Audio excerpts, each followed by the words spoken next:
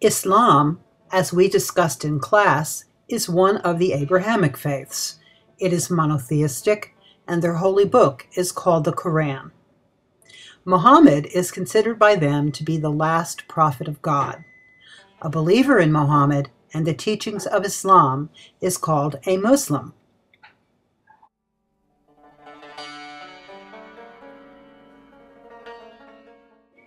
The primary practices of the faith include the 5 pillars of Islam. For Sunni Muslims, these practices are clear. Muslims must believe the Shahada, a simple creed that states, "There is no God but Allah, and Muhammad is his messenger." Salah is an Islamic prayer and consists of 5 prayers daily. These prayers are directed towards Mecca, located in modern-day Saudi Arabia. Sawm is ritual fasting, especially during the month of Ramadan. Zakah is giving to the poor. If one cannot afford to give, good deeds and behavior to others can satisfy this rule. Finally is the Hajj, or the pilgrimage. Every Muslim is obliged to make the pilgrimage to Mecca at least once in their lifetime if he or she can afford it.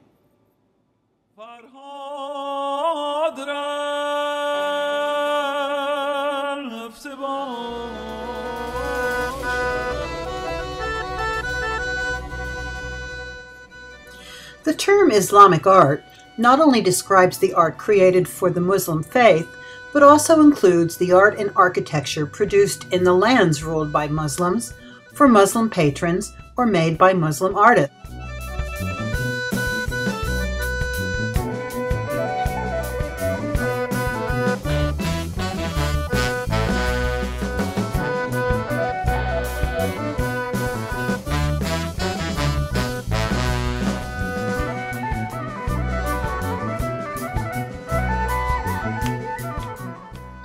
Calligraphy is the most important element in Islamic art.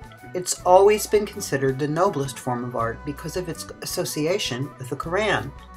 In general, calligraphic inscriptions on works of art comprise one or more of the following types of text: Quranic quotations, other religious texts, poems, praise for rulers, and aphorisms. This concern with beautiful writing extended to all of the arts, including secular manuscripts and inscriptions on other works of art.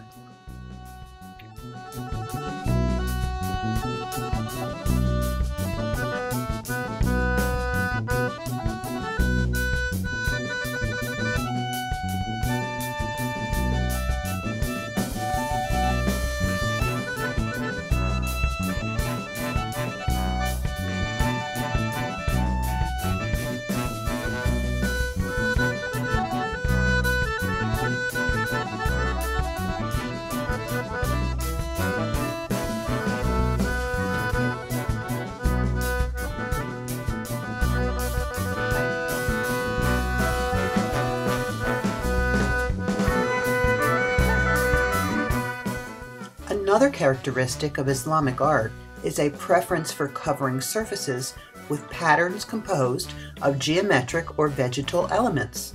Complex geometric designs and intricate patterns of vegetal ornament called arabesques create the impression of unending repetition, which is believed by some to be an inducement to contemplate the infinite nature of God. These designs remind us of the complex interlaced designs we already looked at in Viking interlacings and insular manuscripts.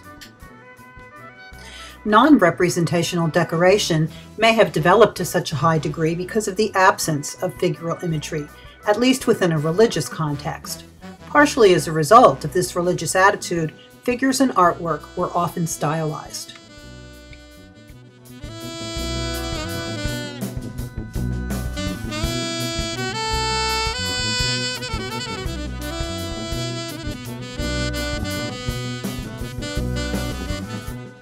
In Islam, the decorative arts are the primary means of artistic expression. There's a famous saying, "In everything there is a sign which bears witness to his oneness." Islamic art tries to accentuate that aspect instead of hiding it. Everything is marked by beauty, even the things of common daily use, from shoes, combs, and cloth to kitchen utensils. That is one of the reasons why in Islam there is no distinction between fine arts and non-fine arts.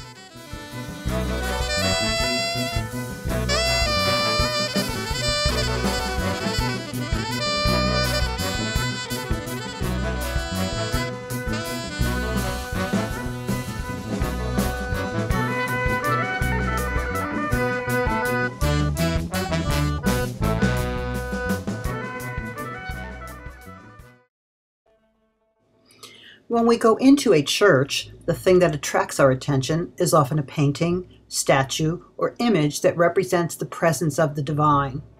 In Islam, when you enter a mosque, what characterizes it is emptiness. Here, the lack of any point as the center indicates the divine presence. The architecture of mosques depends on where you are and when the mosque was built, and there are many styles. Most medieval mosques had a large open courtyard when you first came in, and then an inner prayer room. Inside the prayer room was a mihrab, a niche or a hole in the wall which showed the Qibla or direction of Mecca, because all Muslims pray facing the holy city of Mecca, the birthplace of Muhammad. A minbar is a pulpit in a mosque. Placed next to the mihrab, the minbar is used with the Friday sermon, and the person performing the sermon ascends it, but he stops on one of the lower steps as the top of the minbar is restricted to the prophet only.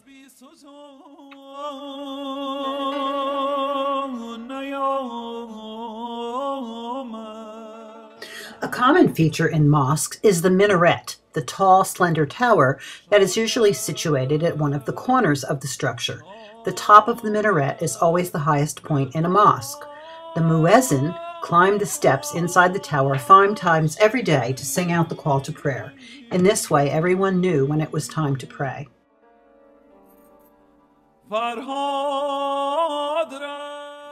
The word mosque in English refers to all types of buildings dedicated for Islamic worship.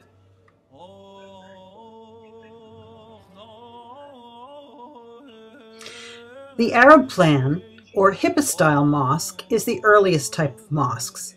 They have square or rectangular plans with an enclosed courtyard and covered prayer hall. Historically, in warm climates, the courtyard accompanied large numbers of worshippers on Friday prayers. One of the most notable hypostyle mosques is the Mezquita de Cordoba in Spain, which is supported by over 850 columns. The simplicity of the Arab plan limited the opportunities for further development, and these mosques would lose popularity. Architects began adding domes and large arch entrances referred to as iwans. Eventually, the 4-iwan arrangement took form and established the courtyard facade, with a square central courtyard with large entrances at each side, giving the impression of being gateways to the spiritual world. This distinctly Persian style would significantly influence the design of later mosques throughout the world.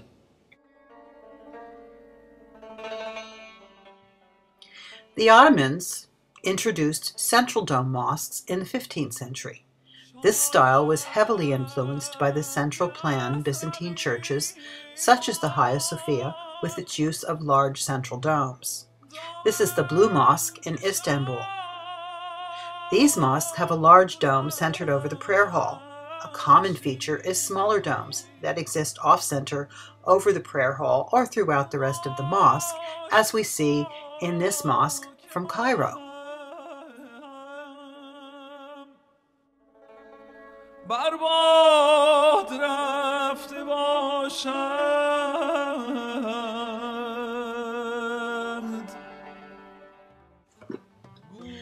Next, we see the Islamic Cultural Center in New York City. A quick glance reveals a minaret and a dome, visual clues as to the nature of the building. The geometric form of the mosque, based on a recurring theme of square units, follows Islamic traditions. Upon entering this multi-purpose postmodern building, we discover traditional ornament is subtle. Look carefully at the etched windows and the calligraphic frieze around the dome. Stripped of the rich detail we've come to expect in Islamic buildings, it nonetheless has all the essential parts to function as a mosque. The primary arts of Islamic civilization are architecture and painting, the principal form of architecture, the mosque. Other great Islamic buildings, both secular and religious, reflect the same aesthetic. The main components of a standard mosque plan are a courtyard and a prayer room, the latter of which includes a minbar and a mihrab, a niche that indicates the direction of Mecca towards which Muslims direct their prayers. Islamic painting is chiefly devoted to calligraphy and abstract patterns of interlacing lines.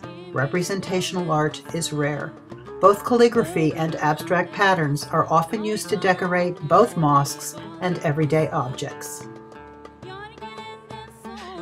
As you prepare to research and write about Islamic art and architecture, be sure to compare and contrast the similarities and differences to the other art forms we have examined this far in the course.